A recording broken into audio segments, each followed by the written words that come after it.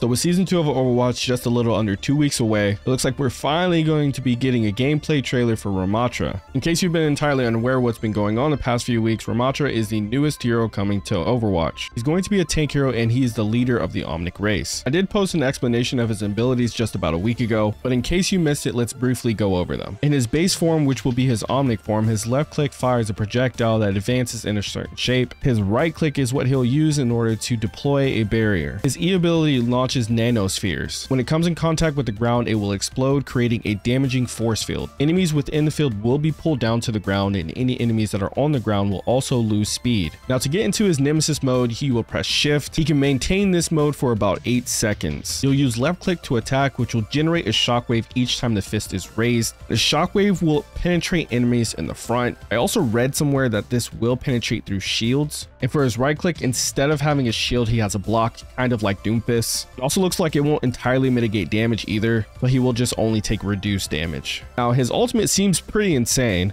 And what it'll do is it'll automatically switch you back into your Nemesis mode and create an energy zone around you. Enemies within the energy zone will continuously take damage. Now, the crazy part is that he will stay in this mode as long as he is dealing damage to enemies, meaning that if the healers can keep him alive, he can maintain this mode until everyone is eliminated. We're unsure how long he needs to be dealing damage for or what the window is, but it seems like it's going to be kind of hard to get this to shut down. I'm sure all of this will be much better explained when we get to see the gameplay trailer on Saturday, which will be live on the official Play Overwatch YouTube. And lastly, here's kind of the roadmap that we have to look forward to. As I said, on the 26th, the Ramattra gameplay trailer will go live. Then on the 27th, will be a 5-part series for the Ramattra developer update.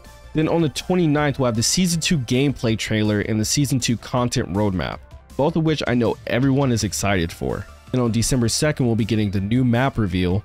And then shortly after, on December 6th, is when the new season will start. But yeah, it looks like Overwatch is going to have a pretty busy next few weeks.